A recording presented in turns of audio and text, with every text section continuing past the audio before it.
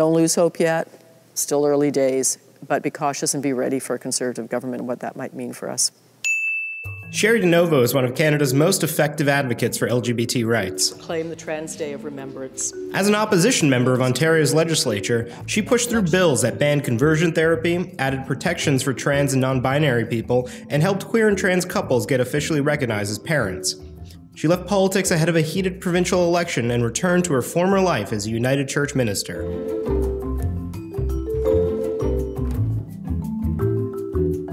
How has it been the last few months, kind of transitioning back into the Christian life? Have you been saving many souls? Have any of your colleagues from Queen's Park been coming by? Not you know, high-level folk, but yeah, others, yes. This is the best job I've ever had, and it was before politics, and I sort of say to my congregation, it's kind of like being a chaplain in a war zone going into politics. There's only so many tours of duty you can do, and then you have to come home. And I did my tours of duty. I did 11 years, time to come home. You know, because in politics, it's all about the future usually. It's about not the now. Like, we want to achieve things, and sometimes we do, but never as much as we can.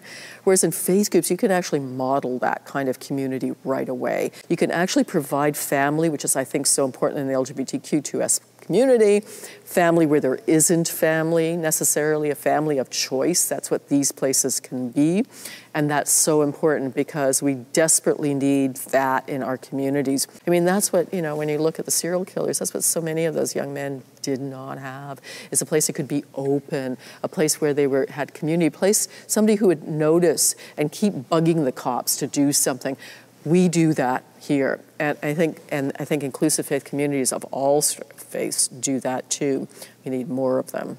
We need a lot more of them. So, like you said, there's always been homophobia and transphobia as a part of our politics in Ontario, but it does seem to be hitting this new kind of tenor that you're talking about. I mean, there's been speculation that some of this at least has to do with the fact that we have a lesbian premier for the first time. From kind of watching it all unfold, it seems a little bit hard to unpack those two things, this rise of an even more virulent form of social conservatism and a premier who's part of the LGBT community. You know, when you were in Queen's Park, did you feel that shift? Actually, I thought, quite frankly, you know, having worked with Kathleen when she was a cabinet minister before she ran for the leadership, you know, and I phoned her actually the day after she won the leadership, and I said, congratulations on kicking some homophobic butt, because that was very much part of the campaigns against her within the Liberal Party.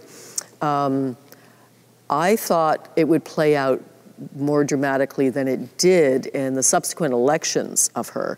I thought there'd be more homophobia. I was amazed, and I thought, quite frankly, well, we're moving on, we've turned a page. But the way that the Conservative Party is shifting is much more concerning. And the issues that they were talking about, like sex ed, by the way, is absolutely code for homo and transphobia. You know, the raising of that issue is a real problem. It's a problem for our community. It's a problem, I think, for everyone who's progressive in Ontario. And the rise of right-wing media in this province is a real cause for concern. So all of a sudden, does Kathleen Wynne's sexuality, you know, mean something? Maybe, but it's part of a larger and, I think, very scary shift. How worried should we be with a potential Ford government? Well, I think it's good news and bad news. I went through 4 elections at Queen's Park. I think in every single one of them, the Tories were slated to win a majority. The other thing is, even if it happens, so I'm going to be glass half full for a minute, even if it happens, there are absolutely people in that caucus, and there will be people in that cabinet that can listen to reason. I think more concerning is who informs the Tories, if you will. The sort of consciousness raising and education that happens more at a grassroots level. That's where people learn what their attitudes are going to be when they grow up. I'm very concerned about the Christian right, and that's close to home, and that's something I rail about a lot on my show, The Radical Reverend. But I mean, I think, again, for mainstream denominations in the Christian Ontario, it's time we showed our colors, and by that I mean our pride colors. It's time we spoke up, and not just in Christianity, in Islam, in Judaism, in Hinduism, and Sikhism. everyone needs who's queer positive to stand up and say so and talk about how that is part of their faith tradition. What's the work to be done that's left on at a legislative level? Obviously, there are things that were left undone. You know, we need a lot more done on HIV issues. It's still criminalized. You know, we need work on that. The blood ban, please.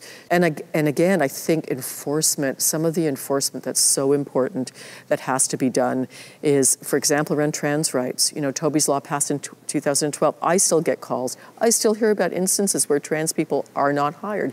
Up front, people say, I'm not hiring you because of what you look like, how you dress. They still can't get adequate health care. They can't get gender reassignment surgery. That should be covered by OHIP. Everything to do with moving on into their new and truer self should be covered. If it's not, that falls under Toby's Law and in the Ontario Human Rights Code. And we see, you know, with the serial killing, we still have work to do with our police forces around equal rights. You know, do queers really have equal rights under the law? I don't think so, not yet, even though it says so on paper. You were involved in some of the earliest LGBT rights protests in Canada. 1971, you know, We Demand at Parliament Hill. But it feels like, at least in Toronto, we're hitting a point where people are making those demands again.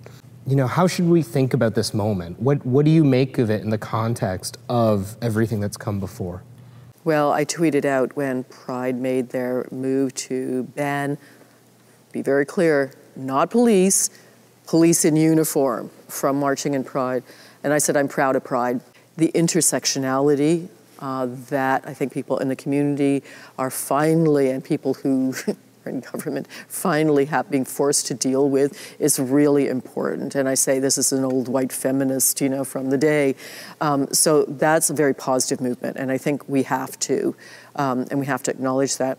I also think there's work to be done within our community still around transphobia. You know, you always have to be vigilant about these things. Trust me, whoever wins, you know, if it's the Liberals, if it's the NDP, or if it's the Conservatives, I will be there in their offices advocating, and it will probably be advocating for some changes. There's no doubt about it.